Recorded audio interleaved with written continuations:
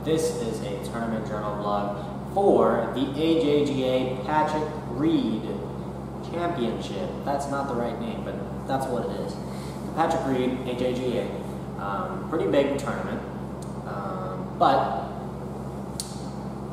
your boy won. So, I know what you're thinking, and you're saying to yourself, Matt, explain to us, how did you win after going on a losing streak for 20 years? How did you do it?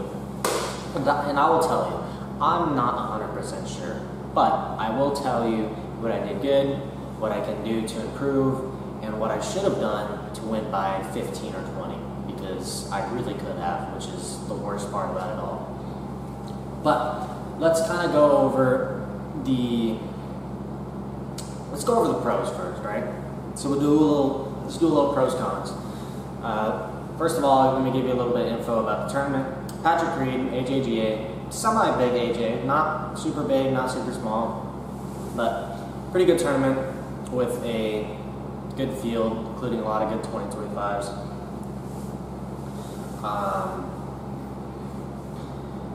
It's at the Woodlands TPC, the Woodlands Country Club, at the tournament course, which is a great golf course that hosts the Insperity Invitational for the Champions Tour every year here in Houston.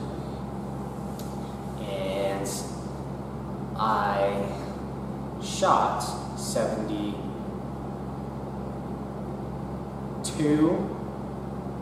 73, 68.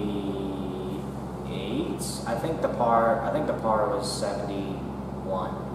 So, yeah, 72 or 71, 72, 68, something like that, right? Finished at 2 under for the tournament, my bad. Finished at 2 under for the tournament. Won by 3, second place was 1 over par. So that's a little bit of quick facts there. Patrick Reed was at the tournament, that was very cool. So let's start going into the pros and cons, right? So we'll go over the pros first. So pros, I putted pretty good, right? I putted how I'm supposed to putt. I wouldn't say I putted the lights out. I wouldn't say I putted horribly. I felt like I putted good, and I made a couple putts here and there. But overall, I had really good speed, and only had one 3-putt for the entire tournament, which is great, right? For 3 days. So, in saying that, that's a pro. Putting was a lot better than it has been for Colorado Springs and the Byron Nelson. A lot better. Fixed up a lot of errors. Not a lot of terrain changes because we're in Houston, so it's a little bit easier to read the greens for me. And I was able to see my lines and hit my lines and have great speed for the whole tournament, and it worked out pretty well, right? So, number 1, putting was good. Number 2, I drove the ball fairly well. I don't want to say I drove the ball great, but I did hit a lot of fairways. The course isn't super tight, so driving is not a really big factor, but I will say that I did drive the ball pretty well. I was in the fairway a lot, and if I wasn't, I didn't have any large misses that put me out of play like the Byron Nelson did, where I'd be behind any trees or pine straw or anything like that. I never had a miss that required me to, play out into the open and then hit onto the green. I always had a shot to the green, which is great for me because that's my strong suit, is ball striking, and as long as you give me a shot to the green, I most likely will hit the green, right? And at that point, it's up to putting. So I feel like driving is a strong factor for my game, and I feel like because I have a solid driving game, that will give me approaches, that will give me chances to approach the green with my second shot or third shot, whichever.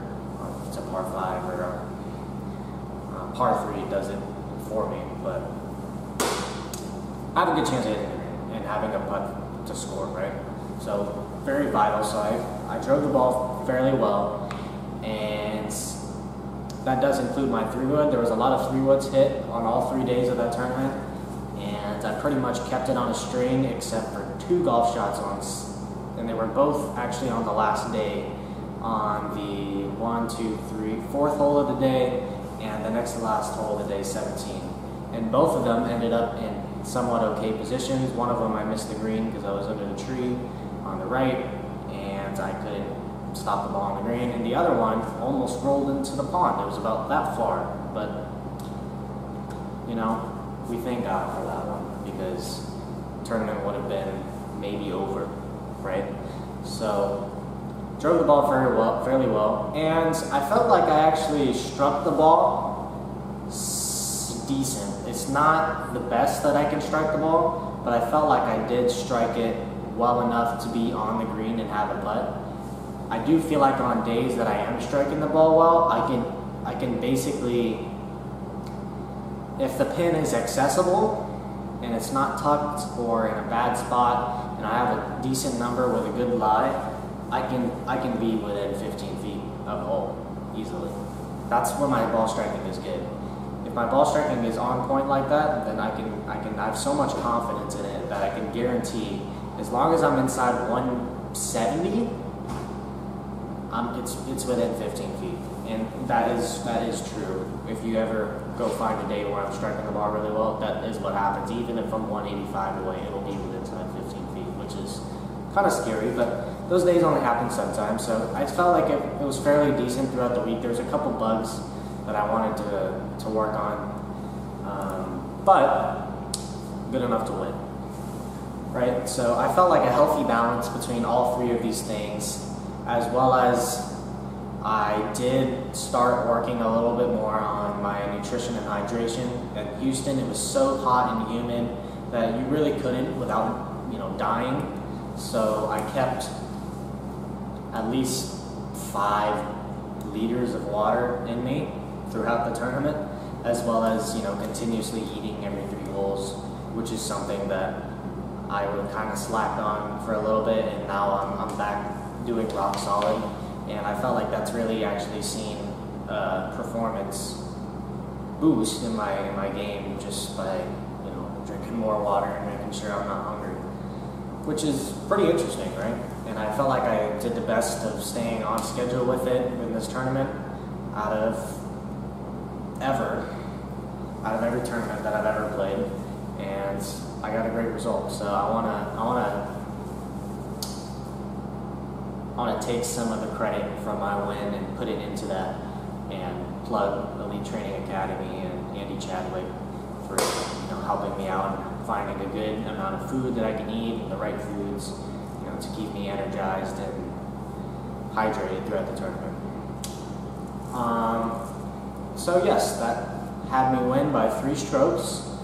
I am now fully exempt for AJGA, as well as I have the bag. And something that's really cool that I will post out on Instagram soon enough, I got a Patrick Reed custom putter that he worked on with Grindworks, and customized it specifically for the winners of the tournament.